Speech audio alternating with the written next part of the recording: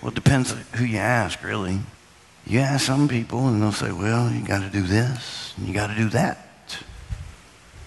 And people add things to it. And they don't usually stop there. Once they begin to add something to it, they add something else. Some people, some groups believe forgiveness comes through confession to a priest. You don't see that in the Bible. That's church tradition elevated over the Bible. See, if you need forgiveness, you don't have to come to me. You go straight to God. Amen? Boy, can you imagine if we did that little confessional thing here?